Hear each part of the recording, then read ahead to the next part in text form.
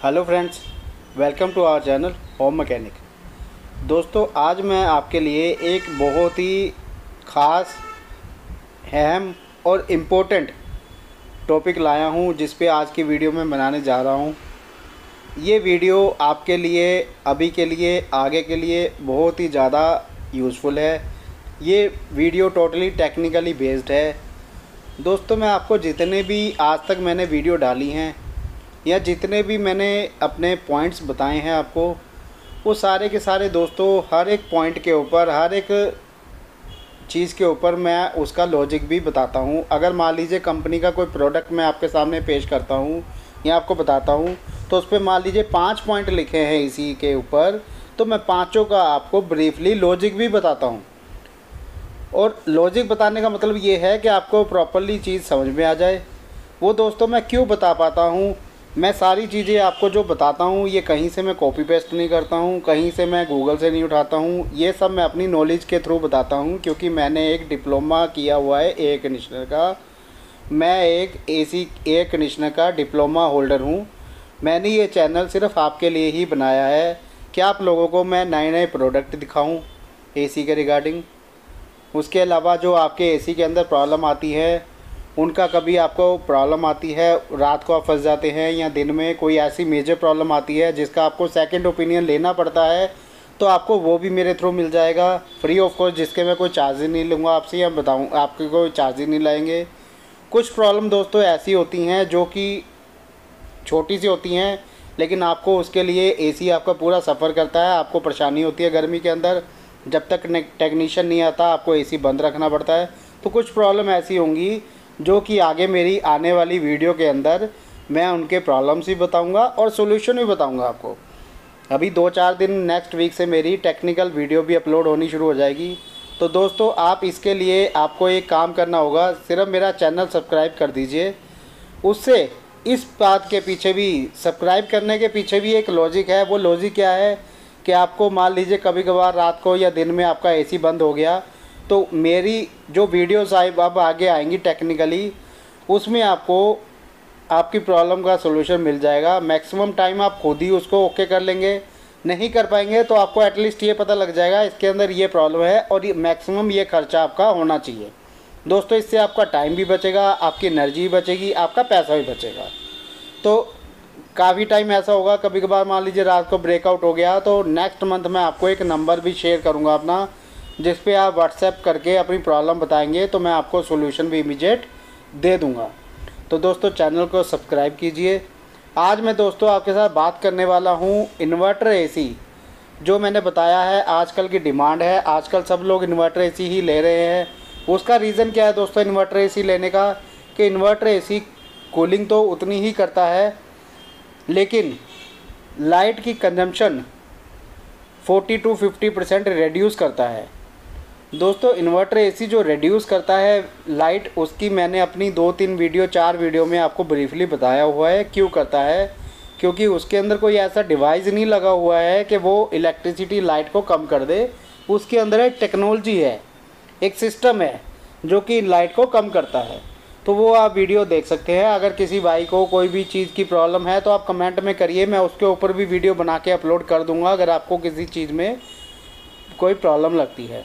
तो दोस्तों, आज जैसे आप इन्वर्टर एसी खरीद रहे हैं या ले रहे हैं या नया परचेज़ कर रहे हैं या आगे लेंगे, तो उसको लेने के बाद एसी ख़रीदना तो इजी है। आपने ऑर्डर डाला, आपके घर पे एसी आ गया, या आप शॉप पे गए, आपने पेमेंट किया, आपके घर पे एसी आ गया।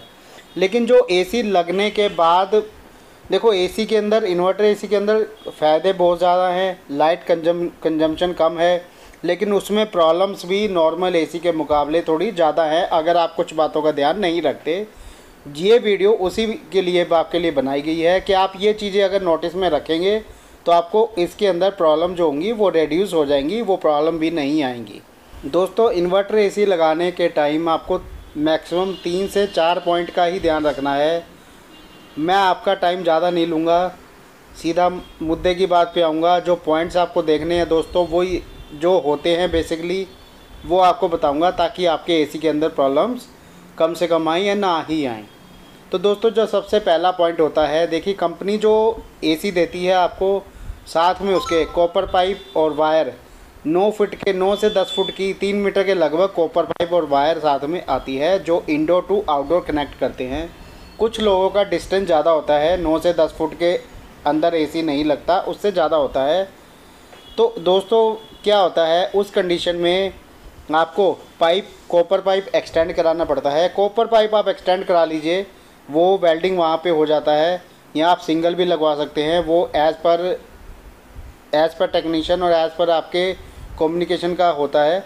लेकिन अगर मान लीजिए आप जॉइंट लगाते हैं कॉपर पाइप के अंदर, तो जो वायर होती है ना दोस्तों, वो भी 9 से 10 फुट की होती है। उस वायर के अंदर आपने जॉइंट नहीं लगवाना है। आप कॉपर पाइप में जॉइंट लगवा दीजिए, उसकी लीकेज टेस्टिंग हो जाती है। वायर के अंदर आपने जॉइंट नहीं लगाना है। वो 9 से 10 फुट का टुकड़ा होता है। आप या तो वो अपने पास रख लीजिए, या वो टेक्नीशियन को दे दीजिए, वो पैसे लेस कर देगा, या आप उसी को बोलिए कि एक सिंगल वायर लगाए, या आप उसको बाज़ार से एक वायर खरीद के ला दीजिए जितनी आपकी indoor to outdoor and to and लगनी है।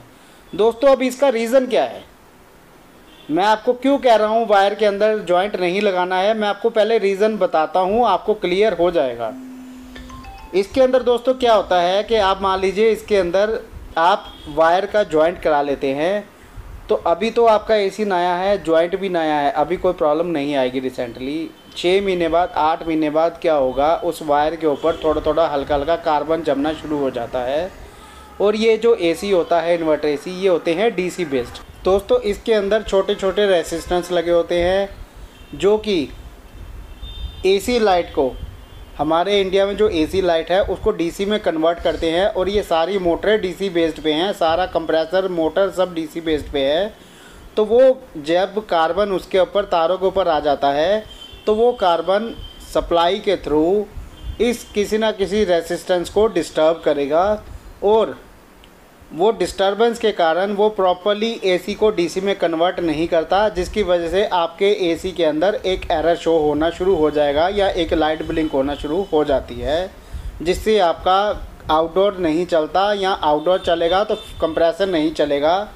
उस कंडीशन में आपको तो पता नहीं लगेगा। नॉर्मल एसी के अंदर ये प्रॉब्लम नहीं आती, नॉर्मल एसी हो तो आप जॉइंट लगवा सकते हैं, उसमें कोई प्रॉब्लम नहीं है। लेकिन इन्वर्टर एसी के अंदर आपको ये प्रॉब्लम नहीं आएगी। कभी कभार क्या होता है कि आप टेक्नीशियन ऐसा बुला लेते हैं, इन्वर्टर एसी की उसको नॉलेज नहीं होती है, कम होती है, तो उसको भी समझ नहीं आता, तो इस कंडीशन में आपको काफ़ी सफ़र करना पड़ सकता है। तो आपको पहला पॉइंट है दोस्तों, आपको जॉइंट अवॉइड करना है। सबसे बड़ा मेजर रीज़न यही होता है इन्वर्टर एसी के अंदर प्रॉब्लम आने का। जो सबसे बड़ा रीज़न होता है, पीसीबी शॉर्ट होने की जो रीज़न होते हैं, जो एसी ख़राब होने के रीज़न होते हैं, वो रीज़न है तार के अंदर जॉइंट लगा होता है। आपको जॉइंट तार के अंदर नहीं लगवाना है, एंड टू एंड तार लगवानी है, चाहे वो 50 मीटर की लगे, चाहे वो 50 फुट की लगे, चाहे वो 10 फुट की लगे, चाहे वो 5 फुट की लगे। आपको एंड टू एंड सिंगल तार लगवानी है, जॉइंट कहीं नहीं लगवाना है। ये आपके लिए बहुत ही फ़ायदेमंद पॉइंट है दोस्तों, इसको दिमाग में रख लो, लिख के रख लो, मोबाइल में लिख के रख लो। लेकिन ये पॉइंट आप ध्यान रखना, इन्वर्टर एसी लेना उतना आसान है, इसको मेंटेन करना उतना ही मुश्किल हो जाएगा अगर आपने मेरे पॉइंट्स पे ध्यान नहीं दिया। दोस्तों दूसरा जो पॉइंट है मेजर, वो मैं आपको बता देता हूँ। जो आउटडोर यूनिट है, बहुत बार होता है कि आउटडोर यूनिट के आगे कोई बोर्ड लगा होता है, या आउटडोर यूनिट के आगे कोई वॉल आ रही होती है। आउटडोर यूनिट का फ़ैन जो होता है, या पीछे जो जाली होती है, उसके अंदर डिस्टेंस नहीं मिलता है। आपको इन्वर्टर एसी के अंदर थोड़ा ध्यान रखना है कि आप जो आउटडोर यूनिट लगवाएं, उसके फ़ैन के आगे डिस्टर्बेंस ना हो, या उसके फ़ैन के आगे कोई वॉल या बोर्ड ना आए। ताकि इन्वर्टर एसी क्या होता है दोस्तों, इन्वर्टर एसी टेक्नोलॉजी तभी काम करेगी अगर उसको आउटडोर यूनिट से गर्मी बाहर प्रॉपर निकलेगी, नहीं तो वो आपका कंप्रेसर भी जल्दी ट्रिप होगा और आपको प्रॉब्लम भी ज़्यादा आएगी, और इन्वर्टर टेक्नोलॉजी काम भी नहीं करेगी, क्योंकि वो कंप्रेसर गर्म होता रहेगा, बार बार जल्दी बंद हो जाएगा, ट्रिप हो जाएगा, हीटअप होके उसके बाद ऑन होगा, तो वो 1.5 टन के लोड पे ही चलता रहेगा, क्योंकि कमरे के अंदर टेम्परेचर नहीं आ पाएगा, कमरा आपका ठंडा नहीं हो पाएगा, उसकी जो कंजम्पशन है वो आधे टन पे नहीं जा पाएगी, तो आपका इन्वर्टर एसी लेना बेकार हो जाएगा। इसीलिए आपको उसके अंदर ये सेकंड वाला पॉइंट ध्यान में रखना है। दोस्तों जो सबसे इम्पोर्टेंट पॉइंट है, जो सबसे मेन पॉइंट है, वो मैं आपको बता रहा हूँ। ये लास्ट पॉइंट है, ये ध्यान से सुनना दोस्तों, और इस पे अमल भी करना, क्योंकि इसकी वजह से ही 99% एसीओ के अंदर कूलिंग की प्रॉब्लम आती है, कूलिंग प्रॉपर नहीं होती है। इन्वर्टर एसी के अंदर बात करो, नॉर्मल एसी के अंदर ये पॉइंट आप यूज़ करें या ना करें, इन्वर्टर एसी में ये ख़ास तौर पे आपको ध्यान रखना है। दोस्तों अगर ये कंपनी से इंस्टॉल हो रहा है तो 99% कंपनी वाले तो इस पॉइंट को ध्यान में रख के इसके ऊपर काम करते हैं। लेकिन अगर आप डीलर के किसी वेंडर के थ्रू एसी लगवा रहे हैं या खुद से एसी लगवा रहे हैं किसी टेक्नीशियन से, तो इस पॉइंट का स्पेशली ध्यान रखना है। दोस्तों ये जो पॉइंट है ये आपके लिए ब्रह्मास्त्र का काम करेगा आपके एसी में। दोस्तों हमारा जो इंडोर यूनिट है, आउटडोर यूनिट है, जब ये पूरा कनेक्ट हो जाएगा, पाइपलाइन कनेक्ट हो जाएगी। आउटडोर यूनिट के अंदर गैस होती है, ये सबको पता है। इंडोर यूनिट के अंदर गैस नहीं होती। पाइप के अंदर गैस तब चलेगी जब आउटडोर यूनिट के अंदर से गैस खोलेंगे। लेकिन आउटडोर यूनिट के अंदर गैस खोलने से पहले जो पाइपलाइन है और जो इंडोर यूनिट है उसको आपने वैक्यूम करवाना है।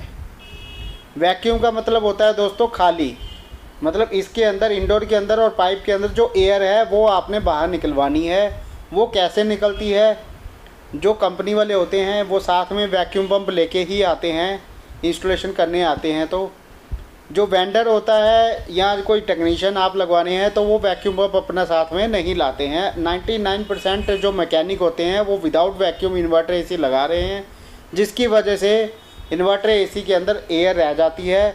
और एयर रहने की वजह से जो गैस जब जाएगी इसके अंदर तो उसके साथ हवा भी घूमेगी मशीन के अंदर। तो जो टेम्परेचर आपको आना चाहिए, वो जो कूलिंग आपको आनी चाहिए सिर्फ गैस की, वो नहीं आएगी क्योंकि उसके अंदर हवा है। तो हो सकता है आप किसी मैकेनिक को बोले कि भाई इसको वैक्यूम किया है, वो कहेगा सर आप कैसी बात कर रहे हैं, एसी के अंदर तो गैस है, इसको वैक्यूम कैसे कर सकता हूँ। तो आपको उसको बोलना पड़ेगा कि भाई जो आउटडोर है उसको बंद रहने दे, उसके नीचे जो नट होता है जहाँ से गैस डालते हैं वहाँ पे चार्जिंग लाइन लगा के वैक्यूम के थ्रू वहाँ से एयर निकाली जा सकती है। वैक्यूम का आपने ज़रूरी तौर पे ख्याल रखना है दोस्तों। हर कंपनी भी बोलती है, हर जगह ये मेंशन भी होता है, क्योंकि लोगों को इस चीज़ का पता नहीं होता। इसीलिए मैंने स्पेशल ये वीडियो बनाई थी। इसमें मैंने सिर्फ 3 पॉइंट आपको बताए हैं दोस्तों। ये तीनों पॉइंट आपने ध्यान में रखने हैं। ये तीनों पॉइंट ध्यान में रख के अगर आप अपना एसी इंस्टॉल करवा लेते हैं तो आपको इन्वर्टर एसी के अंदर लंबे टाइम तक ना कूलिंग की, ना पीसीबी की, ना किसी और चीज़ की प्रॉब्लम आएगी। क्योंकि ये जो पॉइंट हैं यही सब होते हैं जिसकी वजह से मैक्सिमम इन्वर्टर एसी ख़राब होते हैं या उनके अंदर प्रॉब्लम जल्दी आती है। अदरवाइज़ ये एसी बहुत कामयाब हैं, बहुत अच्छे एसी हैं, कंजम्पशन कम है, कूलिंग अच्छी है और बहुत ही बढ़िया परफॉर्मेंस देते हैं।